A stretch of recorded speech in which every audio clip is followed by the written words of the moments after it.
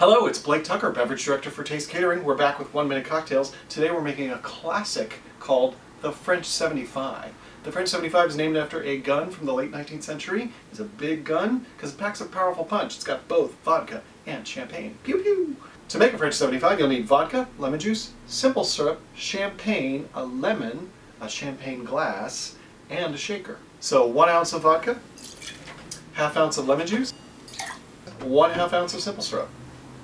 Add some ice and shake, and then fine strain into a champagne flute and top off with champagne. For garnish, you could do a long twist using your channel knife, or just a simple curl it up and make a nice little tweel for the top. For more information about cocktails and advanced recipes, follow me, Booze Freaks, on YouTube and Instagram. Taste has teamed up with Meals on Wheels in San Francisco and Peninsula Food Runners to create Hospitality Helps. We're providing meals to those in need during the pandemic. Please check it out and donate if you can.